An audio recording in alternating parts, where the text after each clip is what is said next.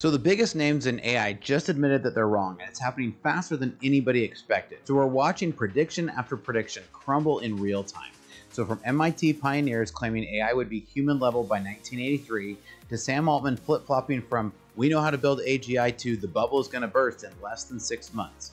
So did you catch the Dario Amati's March prediction that AI would write all code within 12 months? Well, that aged like milk in Phoenix heat. So why are the same people who hype these technologies now backpedaling faster than they can handle? What went spectacularly wrong with this? Let's dive into some of this today.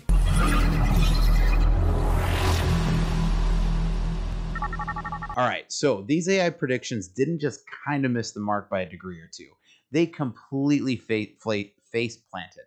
And here's the kicker. The exact people that made these bold claims are now quietly walking them back. So let's break down some of the most embarrassing AI predictions that aged worse than 1999.com business plan. So now, as always, the best compliment you can give me is to leave a comment down below. It's honestly one of my favorite things and the best compliment that you can give me. So I read every single one of these.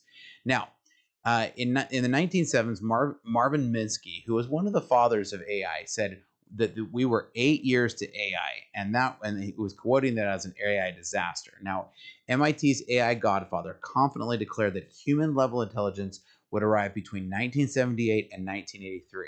And this was very public. You can go back and read it all. And this was just 3 to 8 years away, according to him.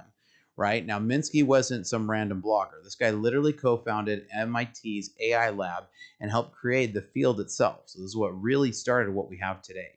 But he genuinely believed that once they figured out the basic principles, jumping to general intelligence would be simple and fast. By the early 1980s, AI was still struggling with basic pattern recognition, while Minsky's timeline had completely collapsed. This overly optimistic prediction directly contributes to the first AI winter when funding dried up due to unmet expectations. Now, the lesson here should have been learned then. Even the smartest people in the field can be spectacularly wrong about the timeframes. Now, he wasn't wrong about what would happen, but his timeframes were totally off, and that's totally something we're seeing against today. Now, Ray Kurzweil's singularity countdown clock, right? In 1999, futurist Ray Kurzweil predicted that by 2009, AI would achieve recursive self-improvement leading to a technology singularity. And that's what we've been hearing about in the last 3 years a ton, right? Been hearing this same story over again. And a lot of people got after me saying, "Oh, you're just an AI hater." I'm like, look, guys, I'm an AI realist because we've heard this game before. He wasn't just talking about better chatbots. This was supposed to be super intelligent AI that could improve itself exponentially. So Kurzweil had a track record of accurate predictions about technology, so investors and researchers took this timeline seriously. But by 2009, we were still using basic search engines, and the iPhone had just launched 2 years earlier, nowhere near AI singularity. So he's quietly pushed his timelines toward multiple times in later works, but never acknowledged how wrong the original prediction was. So this pattern of moving goalposts when predictions fail is becoming a trademark of AI hype cycles. Now, there was also the 30% job apocalypse that never came, right? So a widely circulated report, World Economic Forum report in 2023, predicted that AI would displace 30% of the jobs by 2025, right? That's literally right now. So business, media, and social platforms amplify this prediction, creating massive anxieties about AI replacing entire industries. The report specifically targeted data entry, customer service, and creative roles as being fully automated within 2 years. Now, as we hit late 2025, job displacement has been far more gradual, with new AI oversight rules actually creating more jobs. Human adaptability and regularity pushback have slowed adoption much more than WEF anticipated, right? That was the World Economic Forum. So the prediction fundamentally underestimated how complex it is to actually replace human workers in real business environments.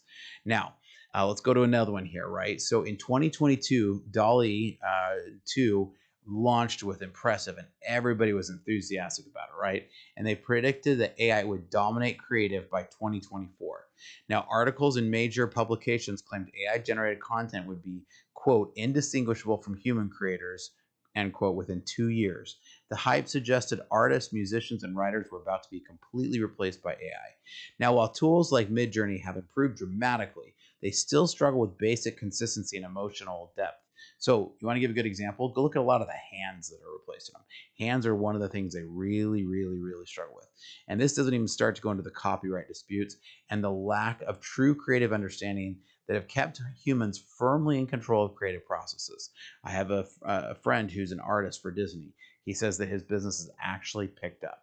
So instead of replacement, we're seeing AI as powerful assistants that can still require significant human oversight and direction. Hi, I'm Spencer, a fractional CTO. With over a decade of executive leadership and 25 years in software development, I've transformed technology teams and products for businesses just like yours. As your fractional CTO, you get the strategic guidance of a seasoned technology executive without the full-time commitment, perfect for companies ready to leverage cutting-edge technology without expanding headcount. My team at Startup Hack has already built advanced AI agents for small and medium businesses, automating complex workflows and delivering advanced ROI to human workflows. We specialize in creating custom software that connects your systems into a single coherent technology ecosystem. Our development approach focuses on tangible business outcomes. For one client, we developed AI-powered workflows that cut days off of human processes. For another company, by connecting multiple systems, we reduced processing time to increase their ROI by over 75%. We don't just write code, we architect solutions that scale. Whether you need cloud system architecture, data integration between legacy systems, or custom AI agents that automate your unique business processes, my team delivers results that exceed your expectations. Having led technology for a lot of companies and launched 7 successful brands of my own, I bring battle-tested expertise to your business challenges. Our specialty is turning technological complexity into business advantage. So if you're ready to harness the power of AI and custom software to drive your business forward, let's connect. Together, we'll build technology that doesn't just solve today's problems, it positions you for tomorrow's opportunities. Technology leadership, decades of experience, AI powered. Reach out today and we can help you. Check out startuphack.com/Spencer.